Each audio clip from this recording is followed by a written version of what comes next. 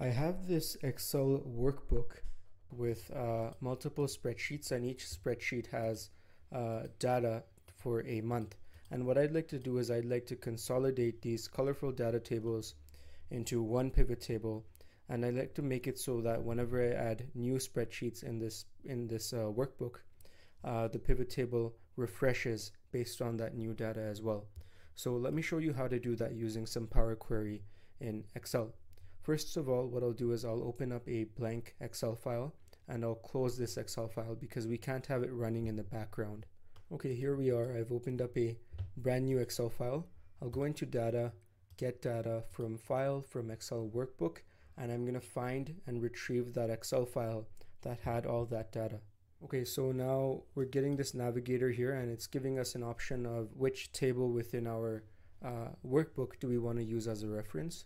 So I'm just going to select any table from here and I'll just press transform data, and I'll explain to you why in a moment. I just selected anything randomly.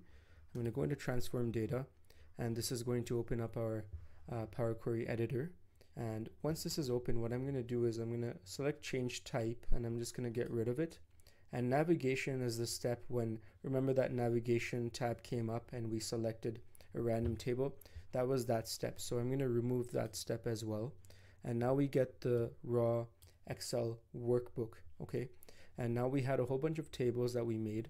And what we want to do is we're going to select the data and expand it.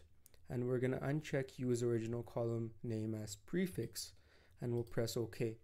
Once we've done this, now you can see we have May, June, July, and August. We have all of these data tables all consolidated, but as you can see, it requires a little bit of cleaning, but we're going to make sure that this is as efficient and as quick as possible. So what I'll do is, first of all, I'll select the first row, and I want to use it as headers, so use first row as headers. And as you can see, it promoted the first rows to headers. Now, there are a couple columns I want to remove. This column has the month, so I want to keep it. In fact, I'm going to rename it to month as well. This is the product, SKU, sales quantity, the sales, like gross sales, revenue, and these three columns I don't want, May 1, sheet, and false. I don't want these, so I'm going to go into choose columns, and I'll wait for that to open up. False, sheet, May 1, I don't want those, so I'll uncheck those and I'll press OK. And those are gone as well. So now I have a bunch of null values that I want to get rid of. So if I select any column, so let's select the product column, and if I go ahead and uncheck null, then that's going to remove all the corresponding rows as well. So whichever value here has null, it's going to remove that entire row. Okay, so let's go ahead and let's do that. Let's uncheck null. Let's press OK. And as you can see, all those null rows are completely gone. Now, because we had these 4 months, as each month starts, we have a new set of headers coming in, right? We have this row with the new set of headers, but we don't want this because we already have the headers on top over here, and all the column headers are aligned. They're not disorganized or anything. So what we want to do is we want to get rid of these rows that have product in the product column. Okay, so again, when we go to the product column, we'll uncheck product. That's going to remove all of these entire rows. Okay, so all of these rows that you see that have the headers. So I'll come over here, I'll select our product, and I'll go ahead and remove that as well. So now we have the data cleaned up. One thing I'll do is I'll go into gross sales, and I will go ahead change it the type to currency, because it's a currency, it's a dollar value type. And then I'll just go into close and load, and that's going to load it into Excel as a table. Okay, and now what I'll do is I'll just put this in currency format as well, in accounting format. And now it's the main part where I create that pivot table I was talking about. So I'm going to go into our table design, summarize with pivot table. I'll just add it to the existing worksheet. Doesn't really matter where you add it, depending on your situation. And for sake of example, I'll say month is in columns, product is in rows, and sales, gross sales is in values. And as you can see, we get this pivot table here summarizing the sales by month of each product.